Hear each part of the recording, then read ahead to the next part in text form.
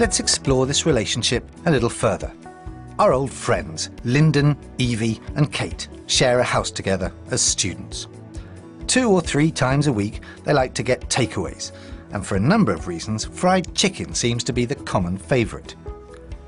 I'm going to try to find how many pieces of chicken they plan to consume this week, assuming some different prices. We'll enter this information into a table, the price in column 1 and quantity of fried chicken pieces in column 2. Now I'm hoping this table will help to illustrate the relationship between price and quantity demanded, ceteris paribus, ignoring all other factors. How many fried chicken pieces do you plan to eat, that's quantity demanded, QD, this week at R7 per piece? I don't know, 2 pieces? All right then, R6 a piece. 4 pieces? R5 a piece? 6 pieces. R4? 8 pieces? R3? 10 pieces. R2? 12 pieces. At R1 a piece. 14 pieces.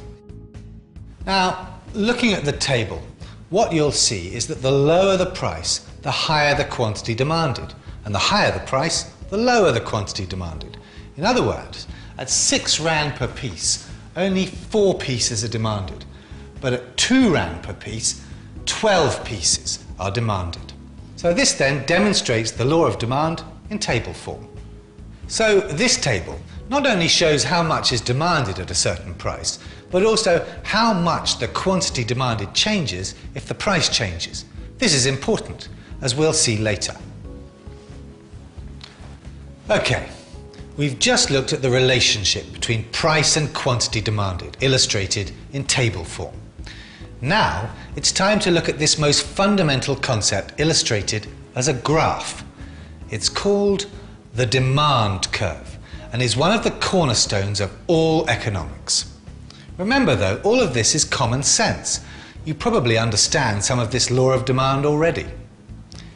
It simply states, if the price of a good increases, the quantity demanded decreases. Like the table, this graph or curve will help us uncover more of the secrets behind this law. Think of it as a tool to help you visualize what's happening around you.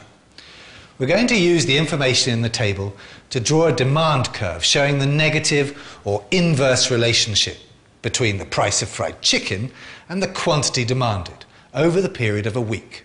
Now, I suggest that you out there watching this DVD get yourself a piece of paper, ruler and a pencil and do this following exercise with us.